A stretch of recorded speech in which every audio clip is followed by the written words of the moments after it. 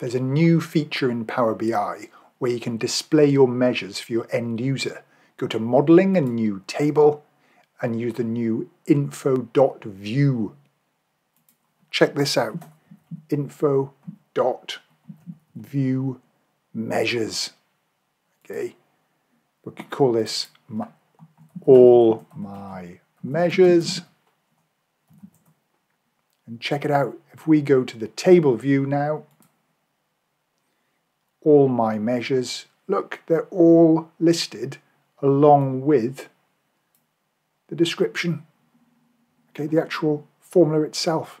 So now you could go into a report, you could go to a new page, and you could simply go to this all my measures table. You can go and tick whatever you want in here, let's say the name and the expression. And now we have a nice list. We could add a search box, a searchable slicer for name, etc. And it all becomes part of the model, which is great. And if you want to add a description, because that gets picked up as well, then in your model view, when you're on a measure, you can add a description in this box, and that description will show up in that table as well.